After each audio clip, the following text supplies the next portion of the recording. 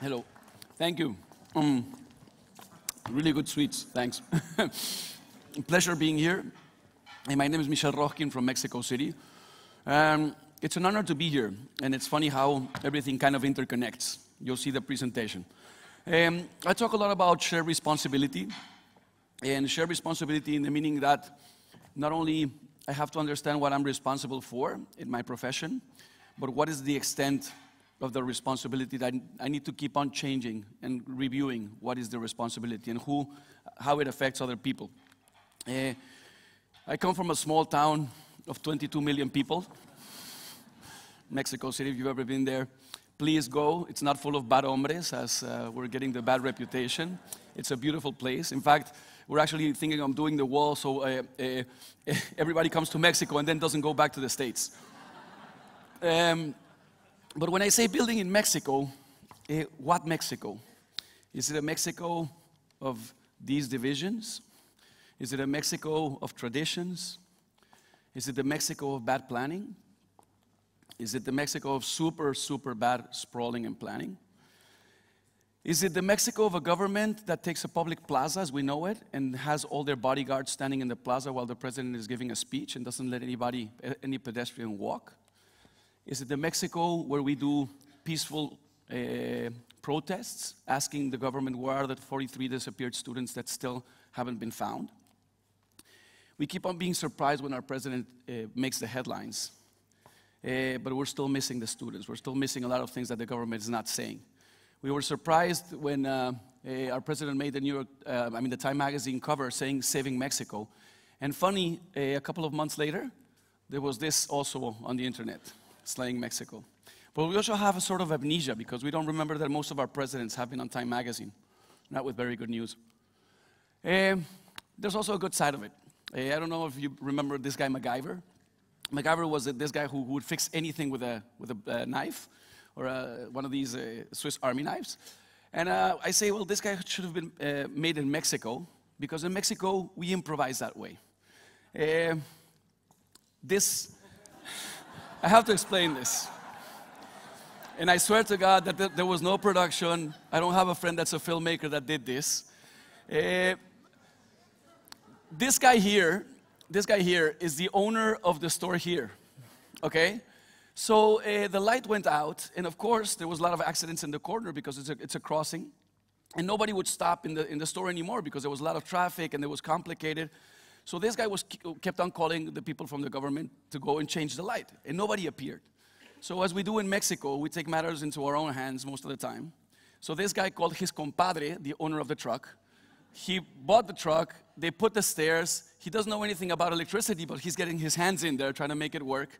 And of course, by the time this is going on, a police guy shows up and just gets in the scene so you know that maybe the government is aware of what's happening. So this is how we're creative in Mexico.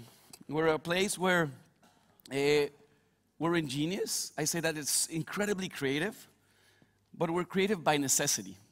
We're creative as a survival mechanism to really survive and make things work. And for instance, when we're talking about Occupy Wall Street, I say, well, Occupy should be a word also made in Mexico. Because in Mexico, we occupy everything. For instance, you have this guy occupying his car to sell. You have these guys occupying a rooftop to see a concert in Zócalo. And if you Google Mexico ingenious or Mexican creativity, I mean, you'll get all these things in Google. Some fragile ones over there. This is nice. Don't get any ideas for the local cars, guys. And when I say, okay, I'm talking more about rebuilding instead of building because it's a matter of coming back to understanding what you're responsible for. And for instance, this is one of my first examples. We did this chocolate museum for Nestle. And when we did this building, we were not asked to do a chocolate museum. Nestle wanted to brand things for the kids, and they wanted us to do a thing inside the factory so kids would come in the bus and witness the production of chocolate. And when we got there, we said, well, wouldn't it be better if you do a chocolate museum? Mexico doesn't have a chocolate museum. It's super awkward that we don't. I don't care if it's the government who's doing it or a cultural institution. Maybe you as a private institution could give something back to the community. So we won the competition and we got to do the museum. So we did this chocolate museum for Nestle a couple of years ago. Well, 2005, I think we did this one. So designing for other things to happen and picking up where governments are failing or where governments, as I showed the picture with the truck and the ladder, we were called upon to do a department store. A department store in the suburb in Mexico, outside the city. I always say that it's kind of inception because it's a suburb inside a suburb inside a suburb. And the deeper you get, the less pedestrians there are no public spaces, it's more car dependent. But we said, okay, we'll tackle a department store, perfect, we love architecture, but we needed to add more meaning. We wanted to have more responsibility than just that. So what we did is we figured out that there were no public spaces around. Everything is kind of all the green that you see belongs to private communities, gated communities. And so in this shopping center, with the amount of space that we had on top, we said, why don't we create a park on top? They never use the parks. We created a rooftop with a gastronomical area on the top that, interesting enough, now provides 30% of the income comes from the place on top because it has a gastronomical area, but a park that people can stay. And it changed office hours. It changed the store hours until 2 a.m. during the weekends, sorry. So what is the value that design is adding? Is it just something that looks good? Or again, coming back to the experience? It's the experience. Architecture is, I mean, it could be great to look at a building, but you want to really live the building. And what's happening on the rooftop makes more sense to the company now. We kept on working, as I was saying, can design add value? This is a grocery store that we designed. And I don't want to focus on the design because I think the design strategy was much, much better. This is a common grocery store, as many of the stores that we have around the world. The most important part was the rooftop again.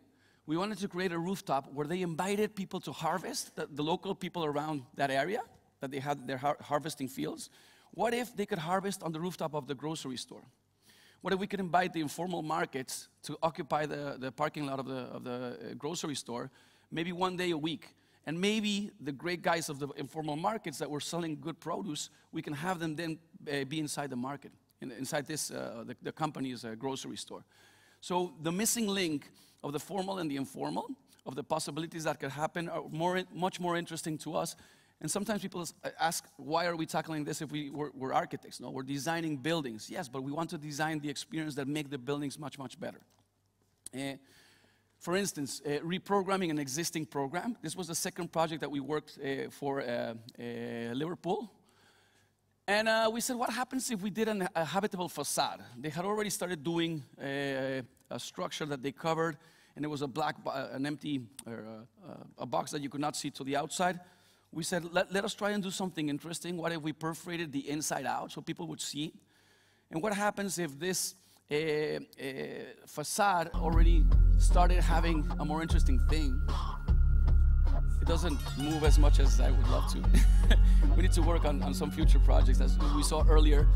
But the idea that you have space, so a facade becomes some place where not only you put retail and you put that there's a Mother's Day sale or whatever sale, you put an experience. So we brought in a guy that does digital radio stations. So what would happen if we had a radio station in one of these hexagons? What would happen if there was a gastronomical platform for chefs to come in? What if there were so many other different things happening in the facade of a department store that people go and buy, but they want more experience than just buying? So we worked on the different elements that you would see on the facade. It's 3 meters deep. Oh, our incredible Mexican workers. I always say it doesn't matter how digital design we get. Digital design, local craftsmanship, and the guys working is amazing. So we had done all the drawings to have a laser cut. And I remember walking up to these guys in their shop saying, well, where's your laser cutter? So he pointed out to the guy over there saying, that's my laser cutter. So this guy was so precise, he maybe did like 60 of those exactly alike. And when I'm telling you, look at this, for instance, this is a 3 meter high element. And this is the stuff that we can do. And this again has to do, we heard also in the lectures in the morning, about connecting. If I'm the architect who just comes in like super egoistic and throws the drawings and expects everybody to work for him, it's not gonna work. If I sit down and I sit down with the workers, not the owner of the company, I'm talking about the workers, sitting down with them, explaining what they're gonna do, they do their best job they can. And I've seen that in the work that we do in Mexico. So you have these guys working Even the client that we had sold him the idea, he now was at the mock-up, and he's standing in the like saying, "Oh, now I understand the space." And I'm like, "What did you think before? I mean, you gave it a green light and we were doing the project." But anyway, even the construction was interesting. People would stop on it's a very crowded street. You have Felix Cuevas and Insurgentes. So people were like wondering what would happen, because for a long, long time, department stores would never open up their windows to the outside. They want to keep like clients, if they get distracted, they're not going to consume. I'm like, are you crazy? Now people want to look outside. They want to be seen from the outside. So it's now a more extroverted thing that's going on. In terms of, I want to be part of the city. I don't want to be isolated in a shopping mall. No? As we've seen, a lot of shopping malls are dying now. They want to come back to the street experience. And the street experience is because you see people and you walk around the city. No? So they ended up, we built the building, of course, as you see here in the pictures.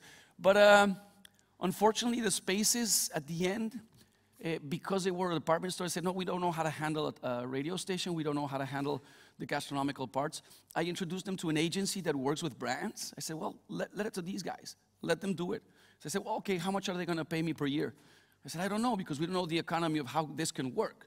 And so they never got together. The building works. It's still a great space for people that they know the department store.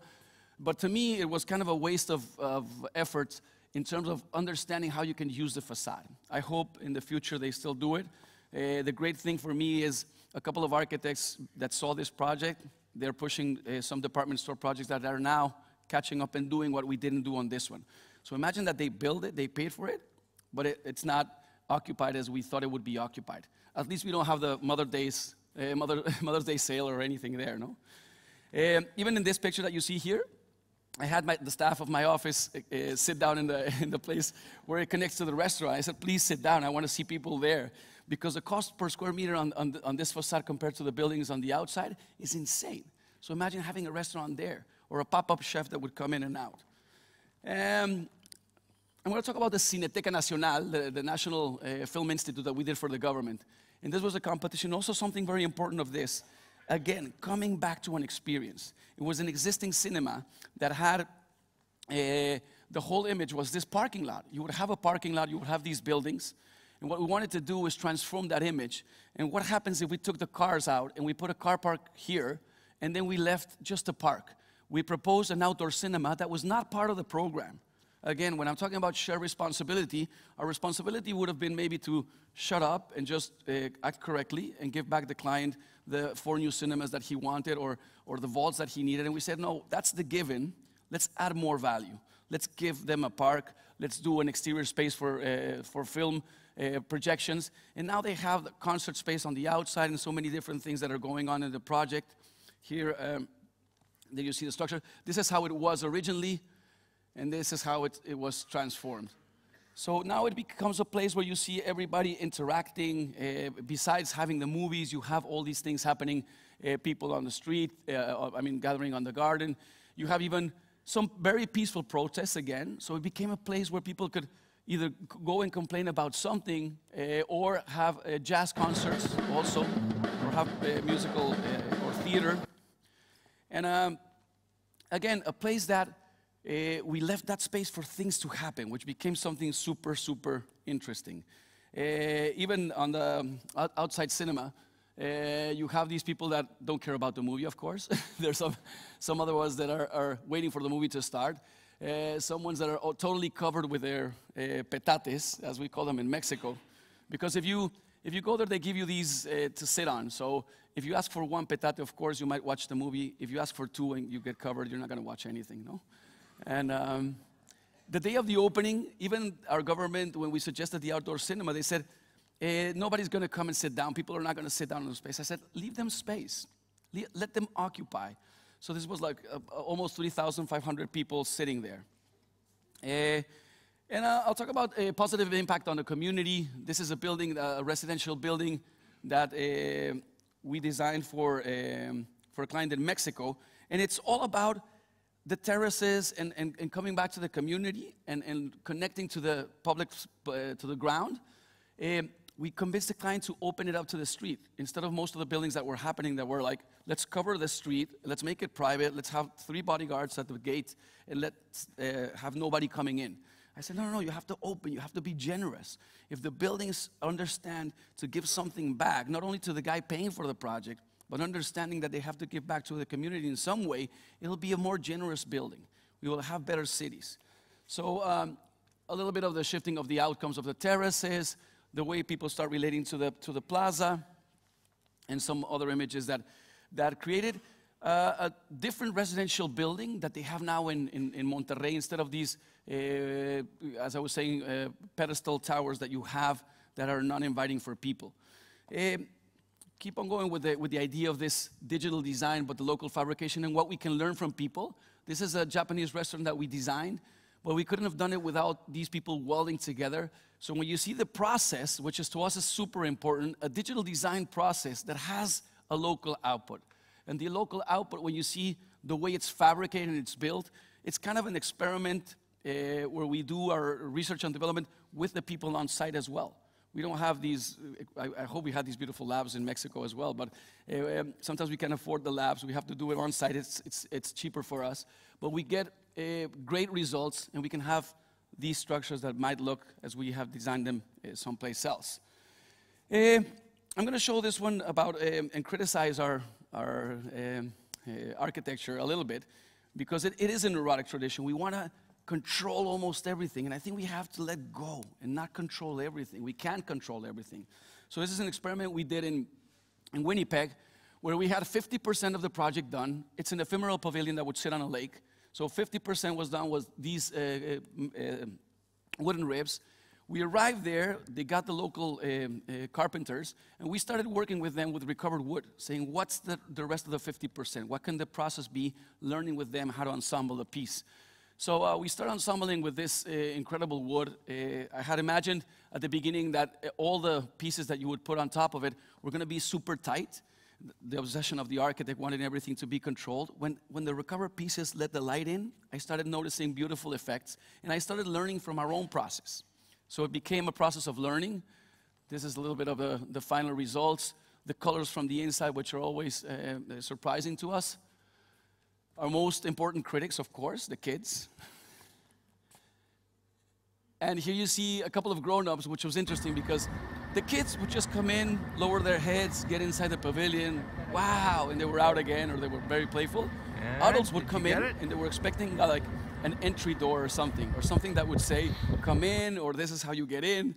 But it was funny to understand how, when we're growing up, we become a little bit more boring. We forget to be creative in ways that we expect everybody to tell us what to do.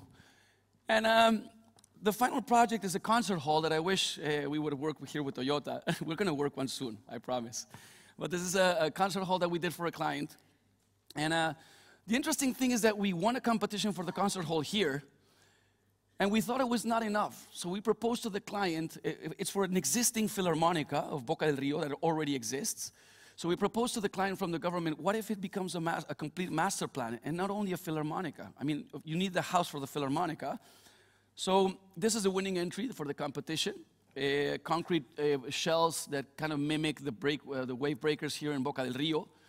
And we said, let's do a master plan where you kind of regenerate the area. And by regenerating, we changed the zoning. We put some other things that needed to happen for people to walk in there. And you get all these different things just by understanding the power of something that has the enough sense of culture to bring people in. And the project is a very simple project. It sits 850 people.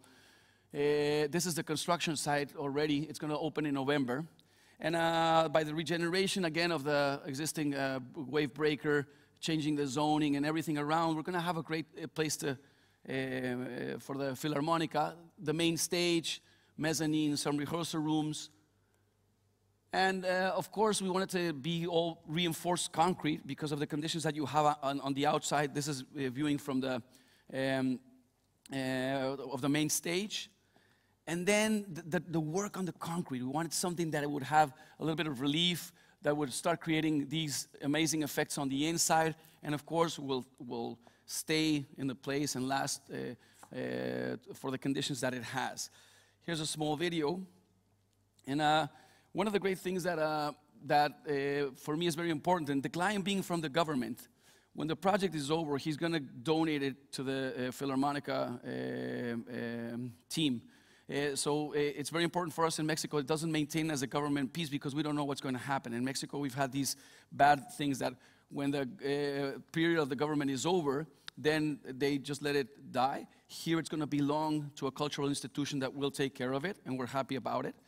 And so just as a quick learning, and just to wrap everything up, if we design for other things to happen, they will. I think this is the great secret now that we need to learn as architects. We cannot do things and plan them 100% because society is changing so fast that we don't know what's going to happen. So if we plan stuff, that we design parts of the building and understand what the next part of the building and see and learn from society, we will become much, much better architects. Thank you very much. Thank you, Michel.